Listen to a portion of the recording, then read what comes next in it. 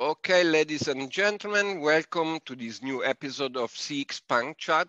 I remember to you guys the philosophy of this video blog, which is pure punk nature. We want to promote individual freedom and anti-establishment view in the customer experience world. The format is quite easy. It's one-to-one. It means one guest, two questions for one challenging customer management topic. And our guest today is Michael Brandt, and I'm really happy to have Michael today here. Welcome, Michael. Hi, Federico. Hi. And Michael is a customer experience specialist, is the founder of CXExcellence.com. Is also one of the member founder of the European Customer Experience Organization, and he has 8 years. He was 8 years in charge of customer experience as vice president, global vice president, customer experience at ABB. And moreover, he recently moved to Lugano, Switzerland, which is my own city, own town. And, you know, we chat a little bit before. He's extremely happy, and I can understand him because he's lovely Ticino with a lot of sun. Today, I want to take advantage of Michael's expertise in B2B and, you know, ask him 2 specific questions in that area.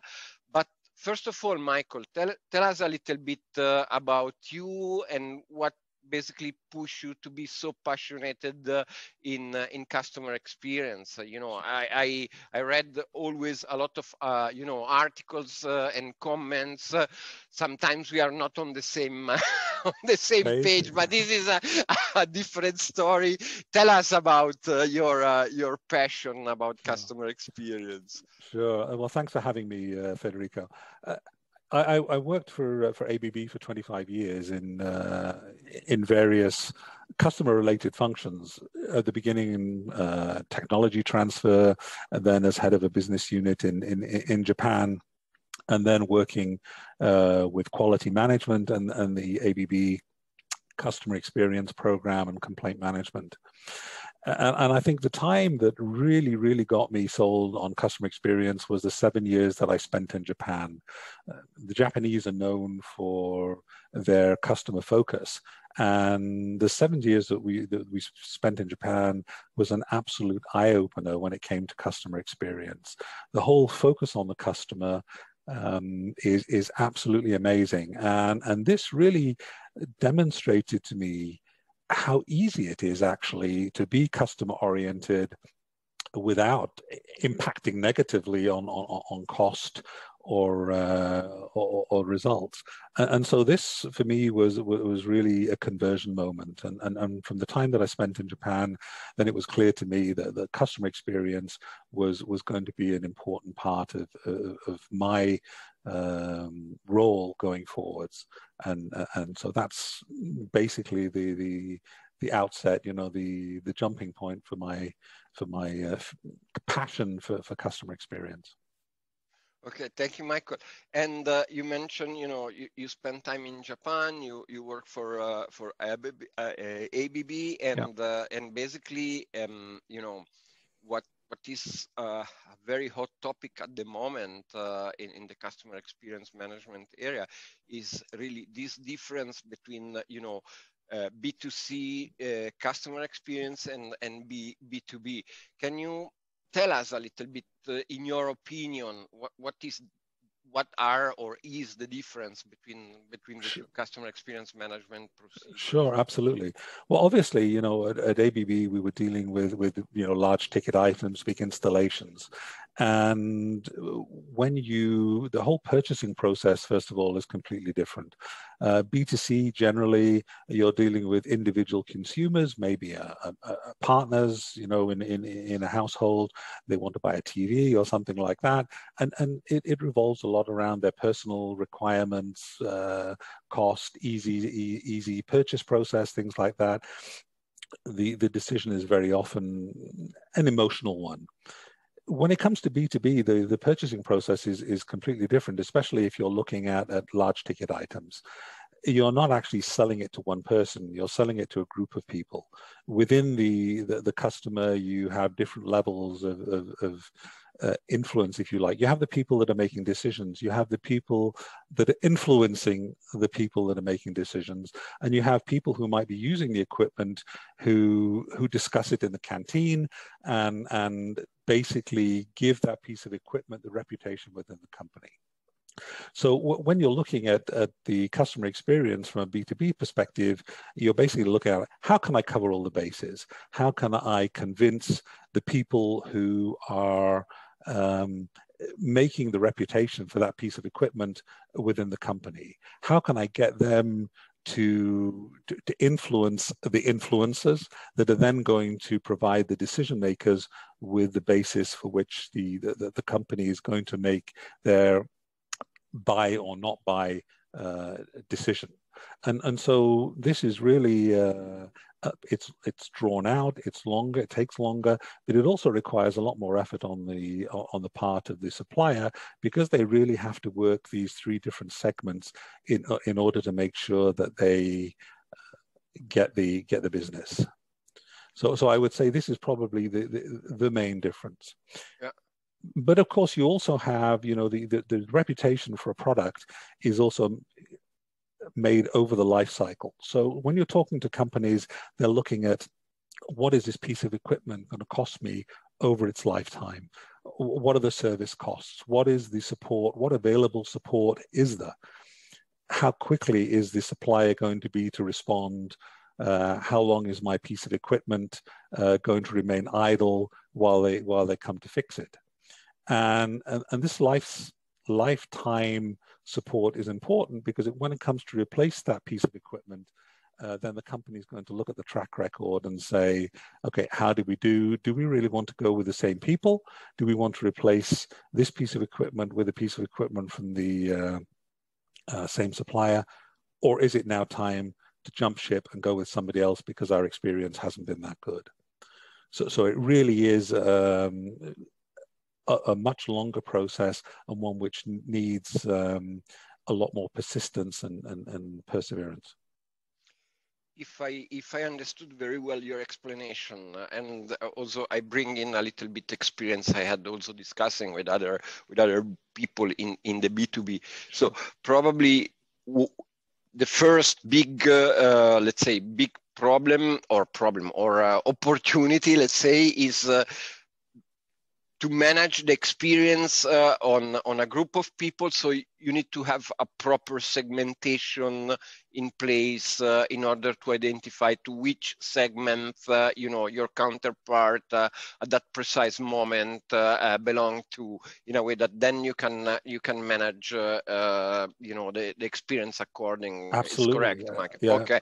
Okay, it's critical. clear. But then when you go really, and you try to implement in reality this, this methodology to B2B, what is your experience? What are your suggestions or best practices you can tell us about? I think one of the really important things, and one which is very often forgotten, because people tend to be instinctive. They rely on their gut feeling. They say, well, I think this is the way it is. One thing that's really important is to look at the customer journey and say, okay, what is the journey for this particular customer from A to Z, right? What are the touch points? What are the customer, and this requires a lot of knowledge, customer knowledge. What are the customer's expectations, right? What are we doing wrong? How can we fix it? How do we prioritize the fix to really make sure that you can take the actions that are necessary along that journey to make it a seamless experience for the customer.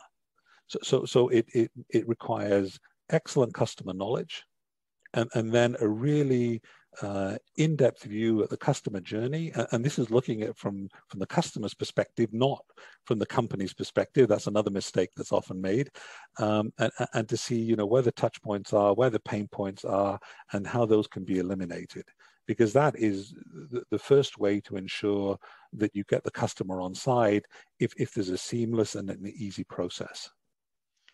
Wow, this is a lot of information.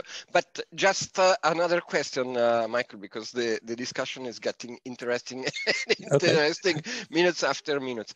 You mentioned customer and you mentioned company. So, and of course, we are considering customer journey. So the complexities, we have the customer journey, we have the objective of the companies in general, or let's say the objectives of the customer journey for the companies. But then, and if I well understood, when you define customer, you define the single people in the company. You need also to understand the customer journey according to the customer, in which position is seated in the organization, and to which segments belongs. Absolutely. Yeah. It's a very complex process. Yeah, it's much complex than the usual, customer experience of one individual. That's right, exactly. Yeah. It is, yeah. And I think this is the thing with B2B.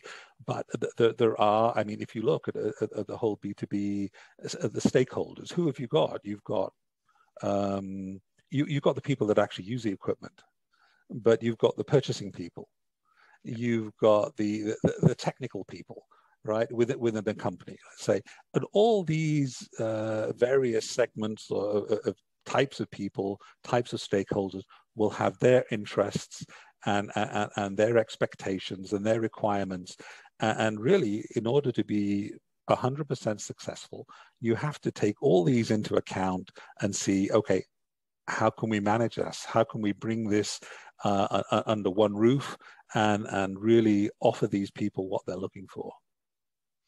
Wow, this is absolutely fantastic, Michael, because it's a very I think straight and on one side simple way to explain the B2B, but of course it's extremely complex compared managing the single customer experience of consumers, let's say. Yes, consumers. Yeah. So thank you very much for your time, Michael. My pleasure. Yeah, I'm happy that you participate in this video blog, and I suggest whoever is interested in B2B customer experience to get in touch with Michael. Michael runs his own consulting business, and I think you are really focused in B2B, correct? Absolutely, yes, Michael? That's my focus area. So,